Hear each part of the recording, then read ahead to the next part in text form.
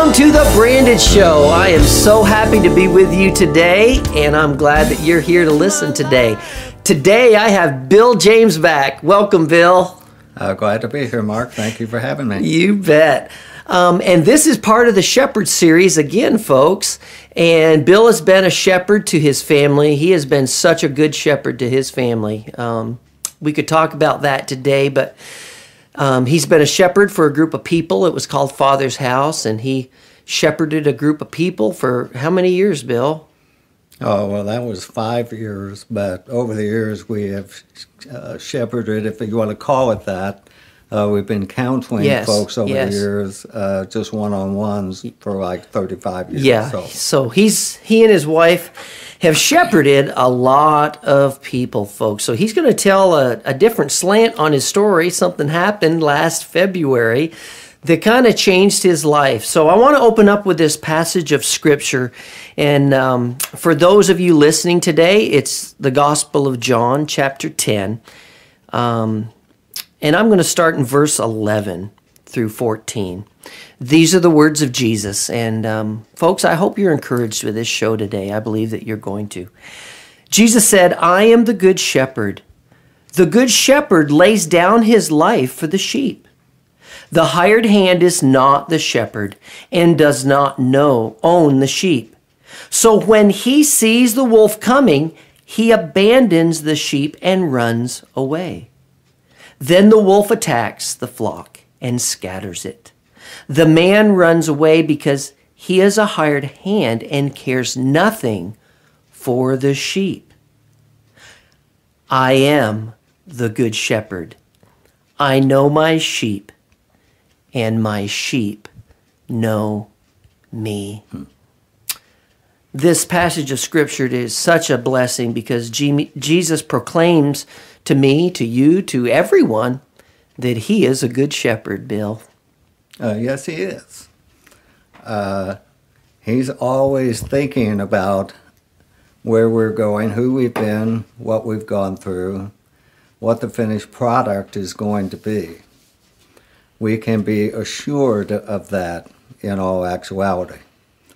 Now, life at the same time may not always go as smoothly as we had hoped. That's true. And it is in those times of, let me say, challenging times that we really find out not only what's inside of us, but we also find out just exactly what the state of our walk with the Lord is at the moment. So the incident that happened last February, I have been an avid athlete all of my life. But now that we live in the city and I'm not out in the country working really hard, I have looked for ways to actually be athletic even at the age of 65. And folks, he is very fit for his age. Thank you. And that's on purpose. But what happened, I have become an avid bike rider. Back in 2018, I even went 40 miles one day, and I believe that I probably exceeded for the whole summer 650 total miles. That's amazing, Bill. I love being outside. I love seeing the sun, the plants, the rocks, the soil, whatever is out there, even the deer that run by over on the trail. I just love that. And I love the sweat. And I love coming back home and taking a shower. But last February, the 13th, Jenny and I were coming out of the store, and it was going to be about 35 degrees that day. Normally that is too cold of a day for me to get on a bike. But I was having the winter doldrums, and I wanted to be outside, and there was no wind blowing that day, and it was very sunny. It was a beautiful day. It was a beautiful day. I am going to ride my bike today. I'm going down a very long hill on my way to get on the trail. I even stopped and looked at the trail a couple different places and found that it would be suitable for riding that day. And I'm smiling all the way going down that hill. I mean, this is just going to be fantastic today. You're feeling good. I am ready for it. And about 90 seconds after that smiling, I hit a piece of ice going around a corner, slammed my side to the concrete, and immediately upon hitting, my first thought was, I broke my hip. So I am lying there on my tummy, and I'm not really in pain, but I can't move my right leg. And I know I'm hurt really badly, so I got my cell phone, texted Jane, tell her she's got to come help me. There were some people that showed up on the trail and also helped me. The emergency people, of course, had to come and get me and take me to the hospital because I was hurt badly. And is this true, Bill, that you actually froze to the ice? Oh yeah, my clothes were stuck to the ice. I was there so long. I mean, and it was difficult for the emergency workers to even get to you. It was so slippery. Yes, they couldn't get on the sidewalk themselves. They had some ice, fortunately. I mean, salt that they spread so they could get me back out of there. Wow. That they had to spread around. Wow. Because it was just very slick. And what happened was almost all of the sidewalk was clear except for one, like 15 to 20 feet long section where it had been shaded by trees. And ice formed there. It was so clear I couldn't see it coming. But when I started to go around that curve, my bike was already leaning. Just went right out from under you. The tires just went right out straight from under me. Wow. I told you this earlier, I was a newbie. I'm a country boy transplanted to the city, so that was a paradigm that I faced that I did not know was possible. Yeah, you just didn't know. Most of the trail is fine, but you might hit a slick spot. So, you know, you never can, you always can be learning new things if you want to. Yes, that's true. So I go to the hospital. I have to have a pin put in my hip. It's called a broken hip, but basically it's the femur that is broken down below the hip joint. So they put a 7-inch nail down through my femur, then attach it from the side with 2 screws that holds it in place. And on my return to the surgeon 6 months after, he said, well, you're just ready to go. You can do whatever you want to do, and I'll even take that nail out if you want. And to which I said, you stay far away from me, sir. But I feel the nail in there all the time. That's always going to be something that I go through. And so as I was going through this, of course, one really strange to me thing occurred. And that was I wasn't having my normal deleterious responses to a bad situation that would have been easy for me to do in a previous moment. Explain that a little bit so the folks understand that difference in paradigm, Bill. Self-pity used to be my best friend, but we don't hang around with one another any longer. Depression used to be one of my best friends, but we haven't been out on a coffee date for I don't know how long. Self-accusation, what did I do? What's wrong with me? Anger at God, why did you allow this to happen? Those sorts of things were just not anywhere to be close. There's been a transformation. There had been already a transformation in my life, and back in 1986, I fell backwards down some steps and basically broke my inner ear and ended up having to go on disability for a year and a half because I was suffering vertigo so badly that just dizzy all the time.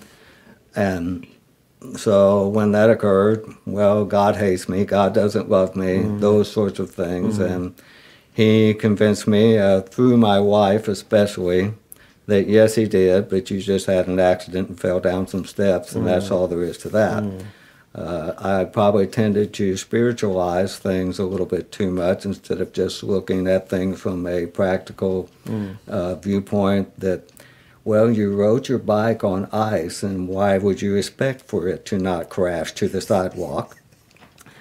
And so that was a part of my recovery and actually enhanced it. And I have mentioned that to Jane here recently. Well, you know, I just didn't have any of the normal stuff that you and I have seen me deal with over the years. And she just simply had to say, yes, that's right.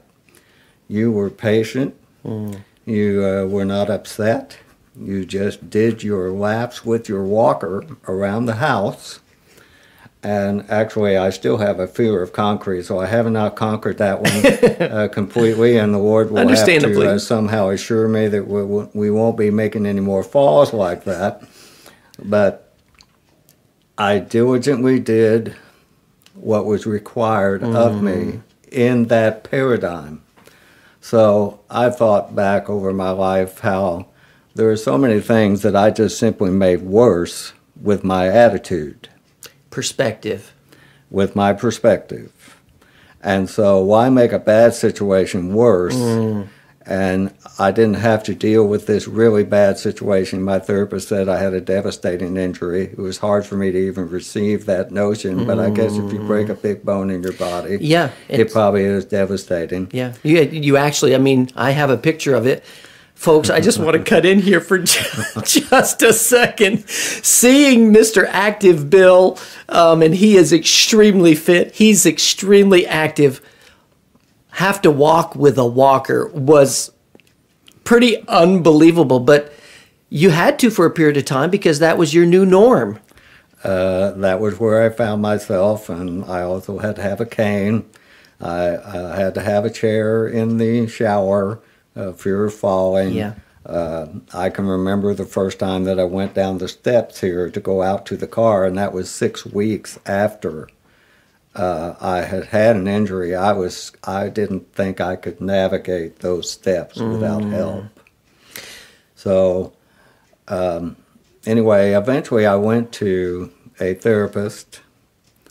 And we can talk about this a little bit later when we get to Has Jesus Been a Good Shepherd? But I went through therapy. Yeah. I've continued. I have gotten back on the bike. 40 miles last summer, only 30 miles, and probably 550 miles this summer, recuperating from a broken hip. So, you know, when people look at me, well, how's your recovery going? I can say, well, I'm not where I want to be. Most folks look at me and say, you know, what are you complaining about, actually? Because you're doing way more than most people anyhow. But those things, I need to backtrack here just a moment. Whenever you break your hip, there's only one scripture that comes to mind. Yes, we all know it. Yeah, it's that dude that was wrestling with God. Yes. And then he got his hip socket put out of place.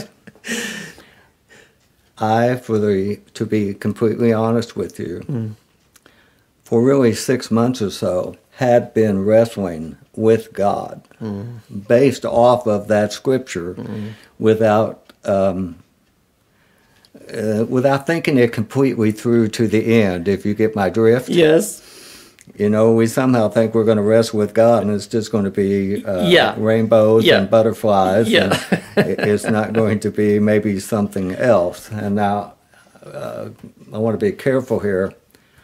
I do not think that the Holy Spirit enticed me to go get on my bike so that I would fall on the ice and break my hip. Yeah.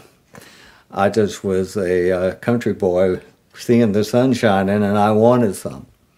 So I do not blame the Lord for this at all, but I know that circumstances sometimes are used by the Lord to take us from one place to the next. Absolutely. So what is my new normal? Well, my new normal is I'm about at 95%.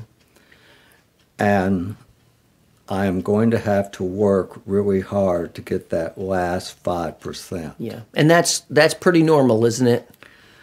Well, I'm already abnormal in regards to recovery. Yeah. So people, this is the point of today. We're always faced with things we don't want to do. Part of life. We're always faced with circumstances we don't like.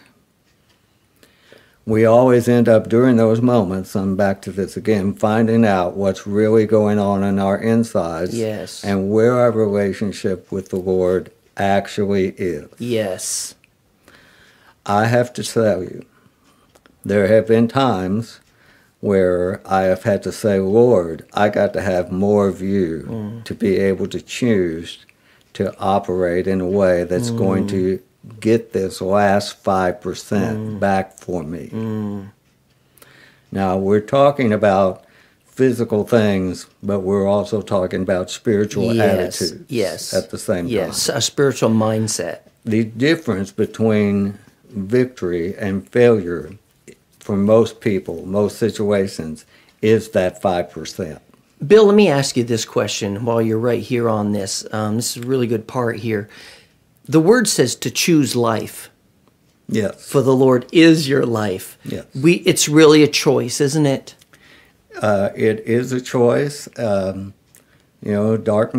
darkness is a choice. I mean, I chose self-pity. I chose heaviness. I chose depression. The Lord delivered me from depression because one time when I was a lot younger, 35 years ago, I just decided to not be depressed after being depressed for a week. And I just decided, well, I don't want to do that anymore. And that so struck me.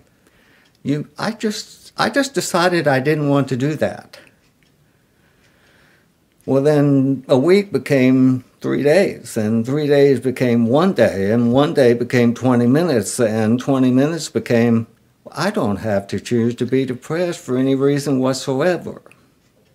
I can choose to be happy. I can choose to walk in another direction. And they're choosing life. I am then choosing life, and hopefully empowered, and I believe truly empowered by the Holy Spirit to choose that life, because it wasn't in me to choose it before. Yes. Bill, let me also ask this question while we're in this section. You're a man of the Word, and the Word says, be transformed by the renewing of your mind. Yes. So explain for some people right here, right now, talking about choosing life and not choosing those ways of the flesh, which leads to death in your mind. You've had your mind renewed. Explain that to the listeners right now in a quick little section. Well, there's always a feeling and there's a thought that comes with the feeling, or vice versa, whichever one comes first, depending on whether you're a feeler or a thinker. Yes. And those have ramifications that step 2, 3, 4, 5, and 6 result in you walking down a path either to life or walking down a path unto darkness and death. So once you go down this path enough times and it doesn't work out, well, take a U-turn and back up to where you made that decision and just simply analyze, is this thought pattern, is this feeling taking me where I want to go? Exactly. And if it is not, then you probably have chosen death or not life. You can just be neutral. To me, there's kind of a place between life and death. It's just dullness. Nothingness. Dullness and nothing happens. Yes. So back up to that place where you made that decision and re-choose. Like a crossroads. Like a crossroads, yes. So there could be some people listening to this show right now, Bill, and they're at a crossroads. Maybe like you're counseling someone right now that they're losing their marriage, actually. That's a crossroads. There might be somebody that is listening today, they've suffered some type of injury, physically, emotionally, something. people are dealing with a lot of things. We know that today. Yes. Maybe someone's listening today and they need a word of encouragement to do what you did, which was to choose life.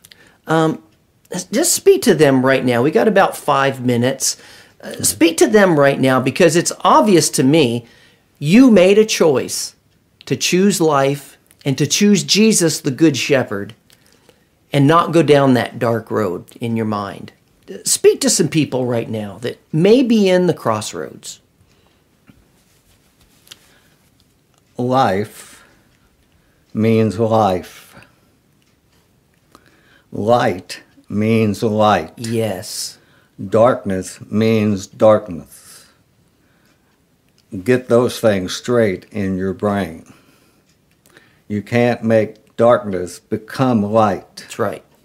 Light casts away Amen. the darkness. Amen. You know that from light bulbs or striking a match. Yes. Yes. So when we are in those, there is nothing that is outside of the realm of God to be able to help us walk in the light. That's right. And to have His light. Amen. There is nothing that stops that other than our resistance to it. And that can be because we're determined to do our own way, or that can be just simply we don't walk in the Word enough, or we're not in the Spirit deeply enough. But God intends for us to have life and have it more abundantly. He promises abundant He life. promises that was actually why He came. Yes. That was one of His mandates, Yes. as far as I can see. Yes. So it's easy for me to be depressed, but it's also easy for me to exercise. So my exercise, coupled with not depressed, becomes a juggernaut for my physical health, my emotional health. When I'm on the bike and out in the country, spiritually, I soar. Yes. When I have written songs when I am out on Yes. the bike, out in nature, Yes. and my spirit soars and ideas begin to flow to me that wouldn't come in any other fashion. Yes. So we can choose life and ask for help to do it. Because when you've had a paradigm of not choosing life and being accustomed to self-pity and failure and discouragement and all of that, well, that's a rut or a grave, whichever Yeah. you want to, Yeah. that you can simply get stuck in. Yes. But you do not have to live there. God did not intend you to. That's right, Bill. That's right. And folks, I hope you're listening to what Bill is saying. We're in some deep water here right now, because if it isn't producing and bringing you life, whatever you're involved in right now, then it's not Jesus and Yes. it's not God. Yes. Because He will always bring life. He will always produce life. He will always produce life. He is the seed of life. He is. And He's planted His seed inside of you. Amen. And it needs some water Amen. of the Holy Spirit. It needs the water of the Word, and it needs the sunshine of the Spirit so that it can become a full-grown tree inside of you Amen. that reproduces and reproduces and reproduces, Yes. Producing life. producing life. So, Bill, there's some people here that maybe they have, and you and I have had many conversations. We're going to have another show. I already know it. We're going to have show number 2, folks, on this Shepherd series, that you know the Good Shepherd, Bill. But there's some people maybe listening today that they have not been in the Word to really know and understand this Good Shepherd, Jesus, to really know Him the way we're talking about today. And they've kind of missed the grid of what this walk is really about. And you just shared it. Life. He's producing life. Share that with people right now, really quickly. We've got about 3 minutes to close this show today. You knowing Jesus as a good shepherd, maybe some people today don't know Him as the good shepherd. Give them a word of encouragement and life today. God is love. He's pure, unadulterated love. Now, most people hear that and they say, well, I sure wish that I could get some of that. We cannot know God unless we're like God. Yes. And if we're not like God, then he calls us to repentance. That's the first part of shepherding, because it is the kindness of God to lead us to repentance. Amen. So if you're like into self-pity or failure or heaviness, repenting and not doing that anymore is only half the deal. Because once you get rid of that, then the Holy Spirit will come and he will fill that place with himself, but we still have to choose it. Yes. Yes. God is love. So one of the ways that I have made myself more like God is that I love myself the way I believe God loves me. Yes. Because that was another deal. I treated myself poorly. Yes. Yes. So almost every night I bathe myself in love, and I'm the one that's in control of the spigot. Now, if you don't know what a spigot is, I mean the faucet. The faucet, the kitchen faucet. Turn it on, turn it off. So when your head hits the pillow at night, love yourself. Think about the person in the world that you love the most. Yes. Yes. And instead of giving that love to them for that moment, give that love back to yourself, because that is how God loves you. Yes. He is the source of love. He is the source of life. He is the source of love. Yes. The way I started this, he said, well, how much do you love your wife? Well, with all my heart. Well, why don't you love yourself that way? Because I do. Amen. So I had to repent. And that meant for more life, more abundance occurring in my life by simply that little bitty action almost every night. And choosing life. Choosing life. Bill, that is great information for people today. We're going to wrap up this show, folks, and we're going to go into show 2 for next week. So I hope today that you have heard the words of Bill, the words of God, that he is love, he is life, he is the source of life, he is the source of hope, all hope. Yes. And that Bill's going to tell the rest of this story in our next show, because there's a lot of information in this man of God that you need to hear. So if you want to hear this show, you can go to my website, www.markthompson.live. We're archiving all the shows on our website for the branded show. If you want to write me, write Kingdom Song, P.O. Box 407, Fayette, Missouri 65248. And I would love to hear from you. Drop me an email if you heard one of these shows and it brought you out of hurt, out of darkness and into light. I want to hear from you. And you can write me at kingdomsongus@yahoo.com. Bill, thanks for being here today. Thank you, Mark. Glad to talk with you. God bless you. And we look forward to the next interview next week. God bless you and live